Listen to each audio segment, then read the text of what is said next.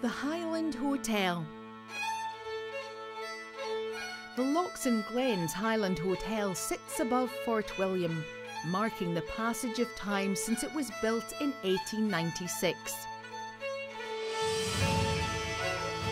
Designed to serve a railway that never arrived, the Highland Hotel offers unprecedented views across Loch Linnhe and Loch Eel. Victorian plans were drawn up to move the town's railway station up the hill from its original site on the loch side. The hotel was built to cash in on the expected trade. However, the new line never happened, and the hotel was left as a magnificent reminder of what never came to pass. Eventually, the station did move, but rather than up the hill, it moved up the loch to its present position, near the remains of the fort that gave the town its name.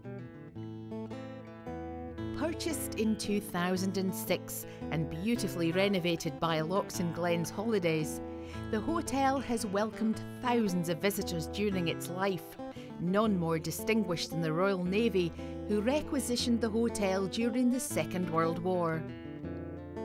Fort William operated as a coastal forces training base.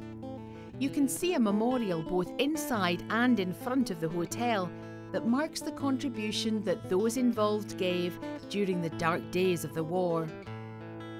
To this day, comrades return to the hotel and pay tribute to those that lost their lives in that and subsequent conflicts.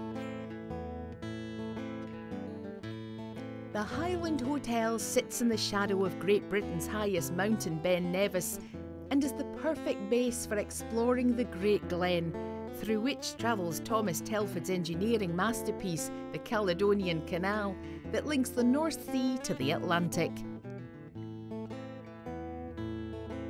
You can travel with us to Skye or cruise the magnificent and diverse small islands. The Lochs Glens Highland Hotel, Fort William's crowning jewel.